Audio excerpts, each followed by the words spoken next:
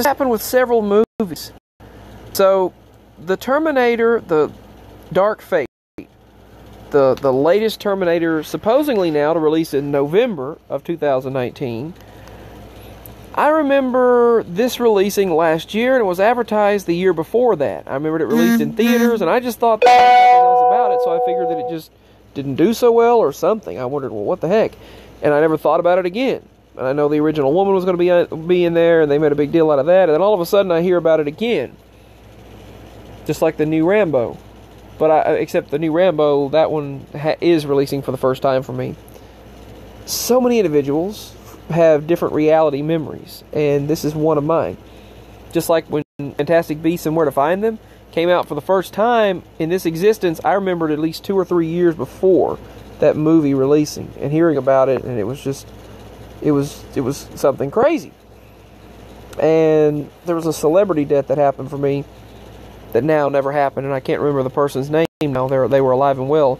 Just like the whole Martin Landau situation, I remembered him passing away whenever Jim Carrey's The Majestic was released.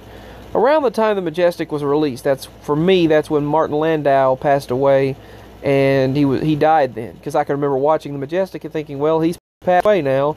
My mama thought it as well, and that's just what we thought. That's what we remembered. And as far as this movie, I don't know if you remember this movie releasing already, but I do. I remember this movie coming out in 2018, and then all of a sudden they're advertising it again this year. And it's supposed to be out in November. They were going to release it in the summer, and then they extended it to November.